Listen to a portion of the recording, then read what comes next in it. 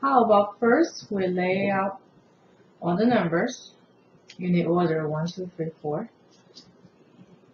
Maybe you need to go farther because you need more space.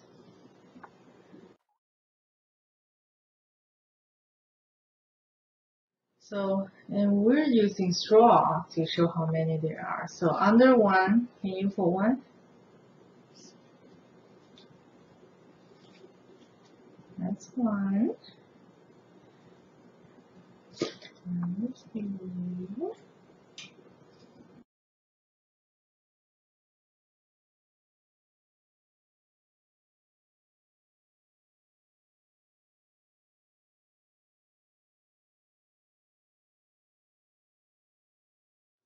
Okay, so here's the single digits, right?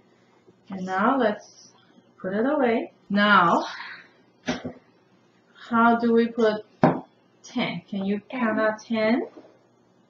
1, 2,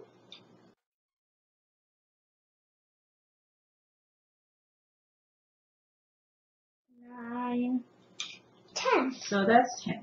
That's a lot to count if we have to count every time, right? Yes. So would it be easier if we just bundled it up and we know It's 10. we always have a bundle of 10? Yeah. You want to bundle it? Yeah. Twist. And then over again. Alright, there you go. There. So how many are in here? 10. 10. So if I am going to say the number 11. So the number 11? Yeah. What does that mean?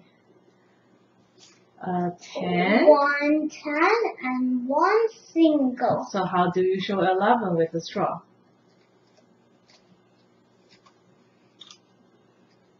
A 10 and a single. That's so nice. You don't have to count all of them. Number 15. Okay. What does that mean? 1 10 and 5 singles. Yeah. So there's 1 singles already. Do we need to count this again? No. 4 and 1. That makes 5. Yeah. Alright.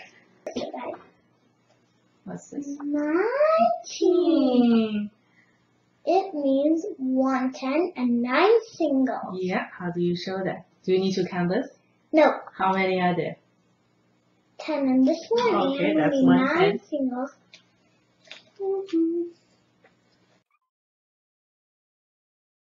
Yay. That's a So lot that's of 19. straws. That's a lot.